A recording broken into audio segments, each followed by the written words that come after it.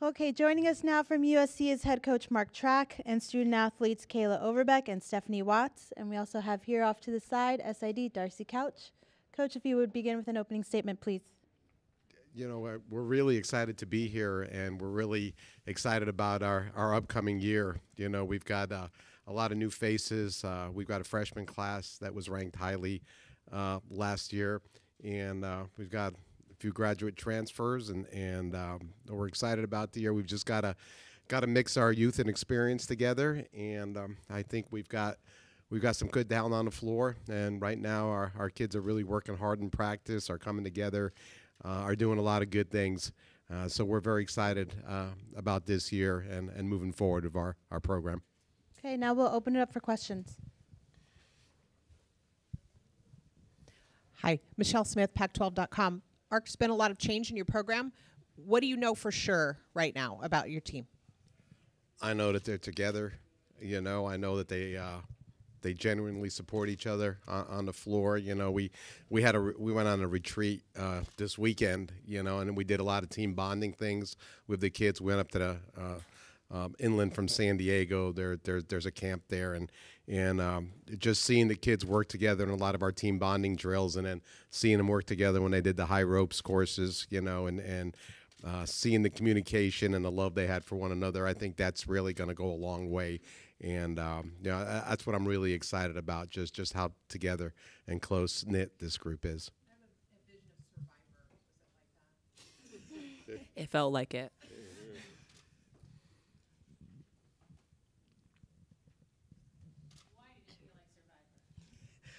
Because we haven't really been out in the trails in a long time, and it was just, you know, there's like gnats everywhere. Like, we're trying to do team bonding, and there's like, we're trying to go like that without, you know, trying to slap each other. But it was different. It was a lot of fun.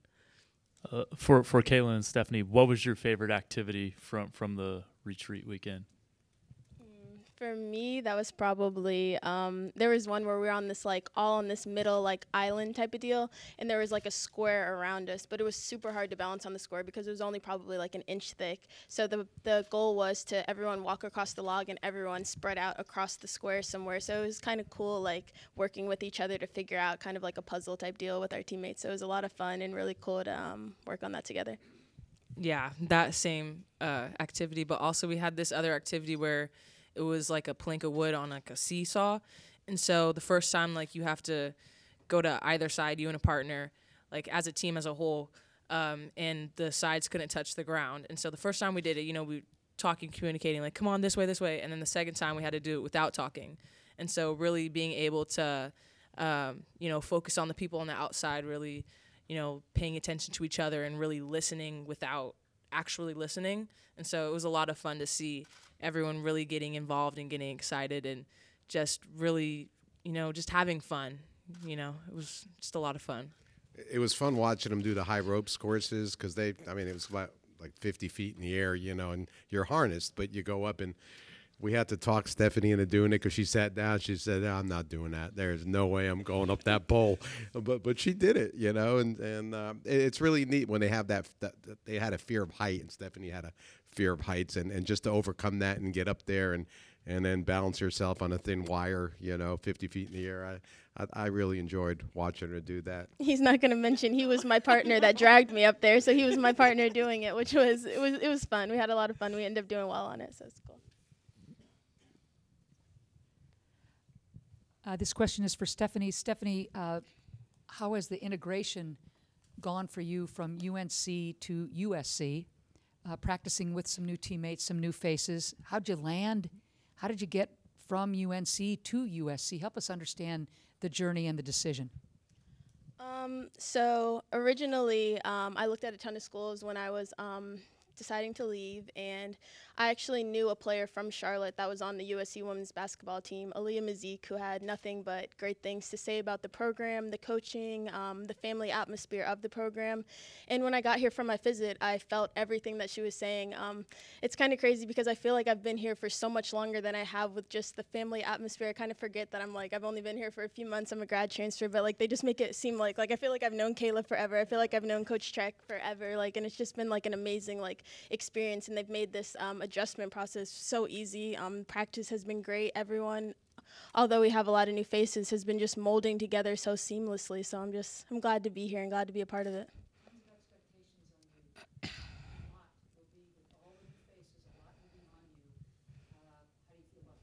I'm excited. I couldn't be more excited. The team is meshing together so well. We've put in a lot of great stuff. I couldn't be more excited to be a part of this and to, have that expectations and pressure. We love it. We love being the underdogs. I think we have a lot more in store than people think, and we're excited.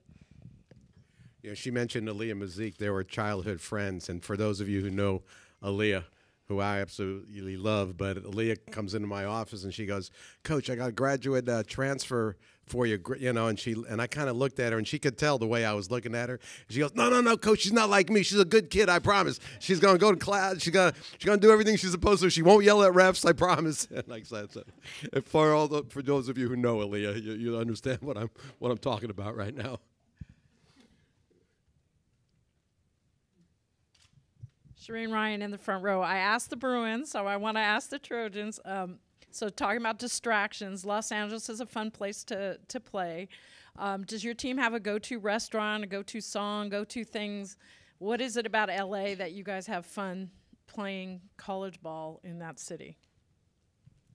I would say like Hot and Juicy is probably that's the first thing that came to my mind. Yes. It's like a crab, seafood, shrimp, like all that, and they like put it in a bag with like a bunch of really good sauces. And like ever since I've got here, like I love that place. But our team loves going there. They just went there I think last night, but we missed it. I know. But what do we do? I mean, there's not really like a favorite song either that we dance to. I feel like everyone will dance to anything. Even if you don't want to dance, like you're gonna start moving. You're like, okay, come on, like let's go. But I think that's the best part about it too. Like everyone's so willing to just step outside themselves and just really just be themselves. Cause like why not? Like we're all so new and young. We're not gonna be this age for that much longer. So why not do it? Yeah.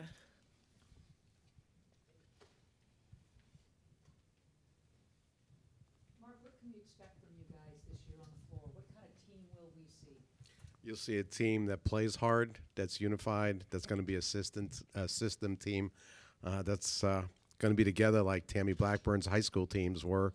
Remember that, Tammy? Those many years ago, But we want that, that culture. You'll see us play hard. You'll see us play together, and that's what we've really been working on.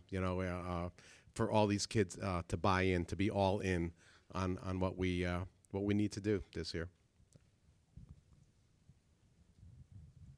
Coach, and just a little bit of a play or an extension of that question, how will you guys be able to use your size and your speed to beat teams that maybe, might be coming in and very tough on paper, but having that balance that maybe you haven't had in the first couple of years? Well, Tammy, first of all, let me say how great it is to see you again and let you know again what a great inspiration you are to all our kids, and especially to me, day in and day out. So keep the fight. We love you. And oh, by the way, Tammy was nominated as a finalist for San Diego Women of the Year, which we're all very proud of too. So just wanted to give you a shout out there. I just think with our style, I think, we've got a 6'5" freshman who's showing really, really well. We've never had a kid, an athlete that's tall since I've been there. And it kind of, we're going to platoon her and Kayla. Kayla gives you that, she can step outside, she can go around you, so it's going to be a good combination. And I think our guards shoot the ball relatively well. And I think, we've got enough size, and not overwhelming size, but I think we've got enough size and strength and skill level that I think will be competitive, and that's what we want to do. We want to compete every night in and night out.